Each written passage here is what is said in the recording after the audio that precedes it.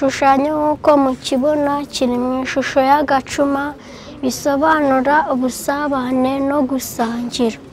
Aka gacuma kagizwe n'ibice bitatu. Icya mbere ni mudasobwa itwikiriwe n'ikamba. Bisobanura imiyoborere myiza ya Commonwealth ihagarariwe n'umwamikazi Queen Elizabeth. Iyi mudasobwa irasobanura ikoranabuhanga. Harimo ikirango cya CHOGM.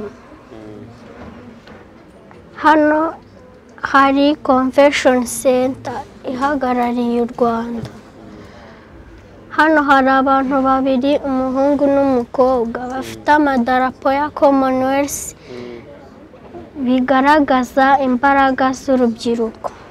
Kuri iyi Convention Center haragaragaraho ibyicaro 54 bisobanura ibihugu 54 bya Commonwealth. Ibyicaro ni ibingibi hano. Icya gatatu hari umubumbe w'isi uzengurutswe n'umuhanda. Bisobanura imbaraga za Commonwealth mu isi hose. Iki giti n'iki kiganza birasobanura imiyoborere myiza n'imibereho myiza bizira ruswa. I would want to start by thanking our students who are with us here today and everyone who has participated in this process.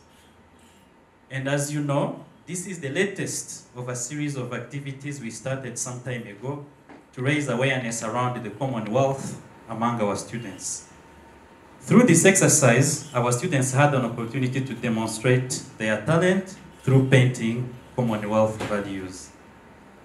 This drawing competition was done around various themes, including governance and rule of law, sustainable development, health, youth, and technology and innovation, which reflect our Commonwealth values. And as you may have observed while visiting these artworks, learners represented the Commonwealth values through their own experience here in Rwanda.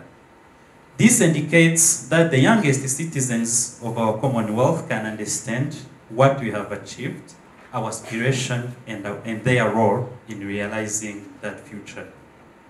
I hope that we are all impressed by the imagination of our young winners. Congratulations, and we are very, very proud of you.